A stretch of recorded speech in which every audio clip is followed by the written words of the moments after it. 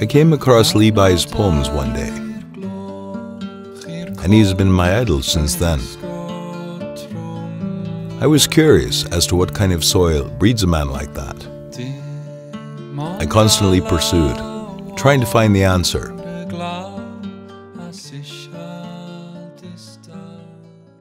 I'm Gareth Bonello from Wales in the UK.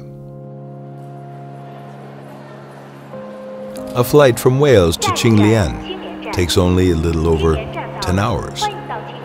While this journey took me more than 10 years, I've been searching, wishing to understand Li Bai and find myself.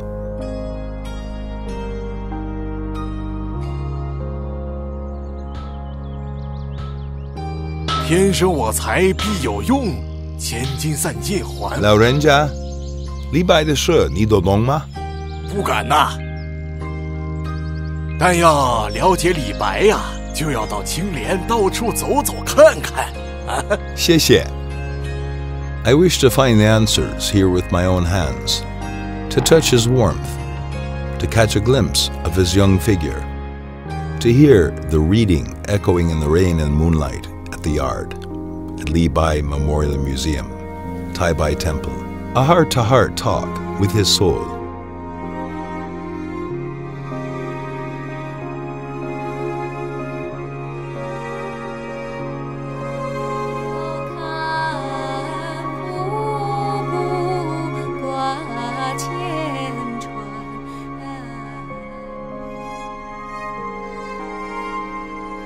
At the Tai Bai Monument, all of a sudden, it came to me.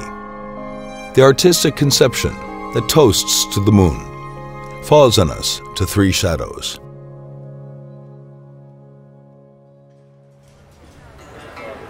I walk into this world in this county with the sounds and smells of Qinglian. All the bricks, the trees, the stones, and trails express the atmosphere of poetry. 来，酱油肥肠吃肥肠了，巴适得很。来，请坐，上肥肠了。吃肥肠喝醋汤解油腻。Good. Spring rolls, made by Grandma Dung, have been here for decades. Sichuan embroidery tells the bond of Li Bai and his sister. With the heroic toasts of the Baima minority, I can even sense the original vigor and unrestrained character of Li Bai.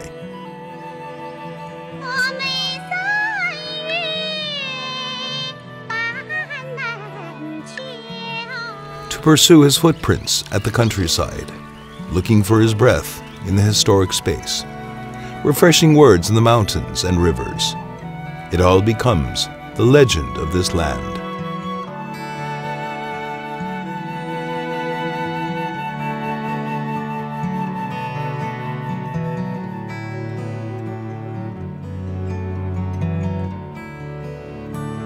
且乐生前一杯酒，何须身后千载名。举头望明月，低头思故乡。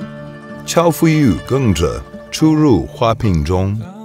The sound of his poems always whispers by my ears and is deeply etched in my mind. His birth in the mountains and water at Qinglian, and growth in a 1,000-year-old culture. Here, he was shaped to be a great poet.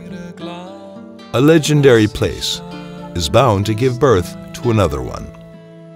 Li Bai's hometown, Qinglian, a place of romance. Qinglian International Poetry Town.